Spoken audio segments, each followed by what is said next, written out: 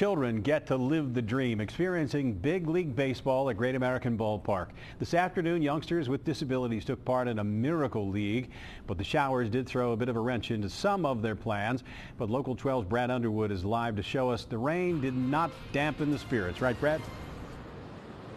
It did not, Robin. We thought for a little while it was going to, and it did change the way things were done this afternoon. The game was on, then it was off, and the kids were told they were going to take some batting practice in the indoor cages that the Reds use. They're dug out and hang out there. But then the rain let up, and they were allowed to get back onto the field about 3:45, about 15 minutes after the game was supposed to start. But they did get on the field, and they did get to play some baseball. More than 100 kids with the Cincinnati Rec, the YMCA, and of course Joe Nuxall Miracle League, and they got special jerseys with their names on it. Their names were on the video boards. The rosters were up on the big screens. They did get to play some catch and eventually got the game underway. They did only get one inning in for this game because of the weather. The rain started up again, but both teams batted the entire lineup. And for parents and buddies, this day is a day that they're going to remember for a long time. You know, we always want to create special opportunities for kids through baseball, and we try to do it in a number of ways. Maybe one of the most special of those ways, if not the most, is through the Miracle League, providing baseball opportunities for kids that probably wouldn't have an opportunity to be a part of a team otherwise.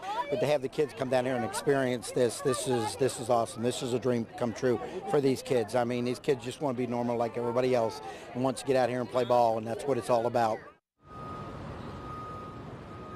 And of course, they put all the family in the stands, got to cheer them on, taking pictures, and just having a great time on the field, something that not many people get to do, step onto that grass in the outfield. Right now, they are doing some sound check, and of course here, right outside the ballpark, they're putting the finishing touches on that zip line and getting ready to test it tonight. So we'll have some video of that coming up tonight at 10 and 11. Reporting live at Great American Ballpark, Brad Underwood, Local 12 News. Rob? You know, you made a good point. Every time you step on that field, it feels special, doesn't it?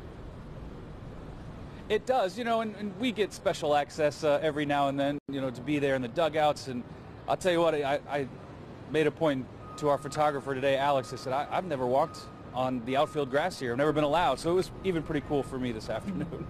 Brad, thanks very much. Today's game isn't a one-time thing for the young athletes. The Cincinnati Rec Commission's Miracle League operates all summer for the children, their families, and the volunteers.